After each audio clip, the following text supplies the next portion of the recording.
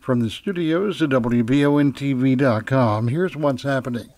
A fire Christmas night has left a Madison County man hospitalized with burns and his home destroyed.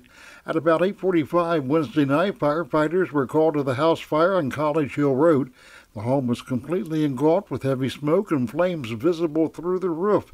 The homeowner was transported to UK Hospital for burns to his head, chest, arms, and hands.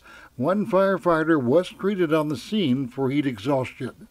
An argument Christmas Day left one man with a cut to his head after he was allegedly attacked by a man with a meat cleaver. According to Danville police, 23-year-old Hunter Newman was arrested in connection with the attack. Newman is charged with assault, wanton endangerment, and tampering with physical evidence. Breathitt police are investigating a shooting Thursday morning at the Boone Square Mini Mall. Police say one person was shot while in a vehicle. That person was transported to UK Hospital with non-life-threatening injuries. A suspect in the case was taken in custody.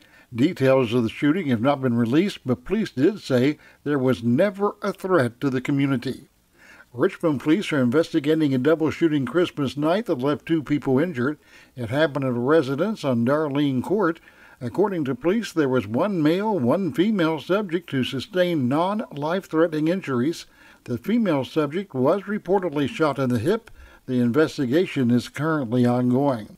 Kentucky State Police are searching for the person or persons responsible for abandoning 23 animals without food and water. Christmas Eve, Breathitt County authorities made the rescue that included dogs, cats, pigs, chickens, and ducks. The animals were rushed to the Kentucky Ricer Regional Animal Shelter. Many were so emaciated they are now considered in critical condition. For more stories like these, tune to WBONTV.com. I'm Ron Likens.